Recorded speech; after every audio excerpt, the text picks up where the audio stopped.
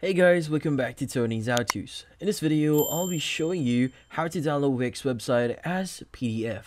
But before we start, hurry up and check out our latest software just under this video. So let's get started.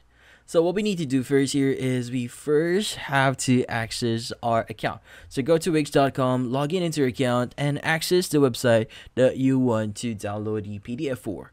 Now in this case, I already have this website here, so let's just go to the homepage here and click on edit site, and that should actually open up your editor for your website.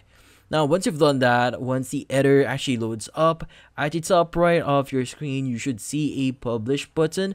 So when you actually hover over it, it's going to show you an option that says view site. Now in this case, let's just do that and just click on view site here, and from here that would actually load up your website here. Now what we need to do next is we need to download our website here. Now to do that, what we need to do is scroll down a bit here and make sure that you have an empty space here. Now I have an empty space here for art. Now what we need to do next is we just need to right click on it and choose the option here that says print. Now, by the way, using the print option here is a great way for you to save time on actually getting your website here. So instead of manually cropping your page here or taking a screenshot on the specific page here and basically putting it in a document actually saves you some time, so you don't have to do this manually. Now in this case, you should be able to start previewing your website here.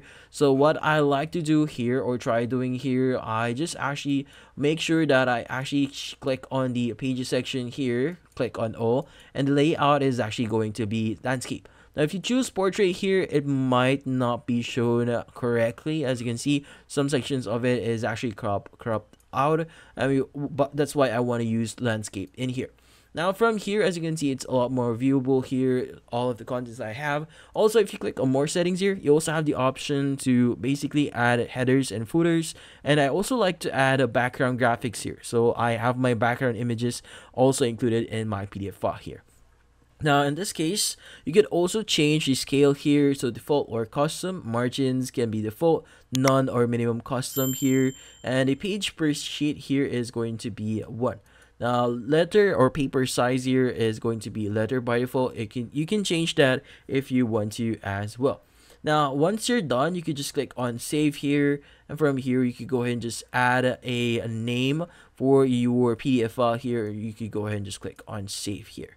Now once you've done that, that should be able to save that specific file here. So once we go back into that folder, as you can see, I actually downloaded or saved this in my downloads folder. So whenever we actually open it up, it should actually show us our website here. But again, the download process or conversion of your website here to PDF might not be as complete or as perfect. As you can see, some elements of it is missing.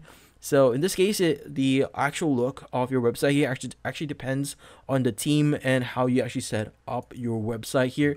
So for certain aspects on it, you might need to basically crop certain areas on it so that it's going to be properly shown. But in this case, that's how you actually download your Wix website as PDF. And that's about it. So if you found this video helpful, hit the like and subscribe button and watch our next video.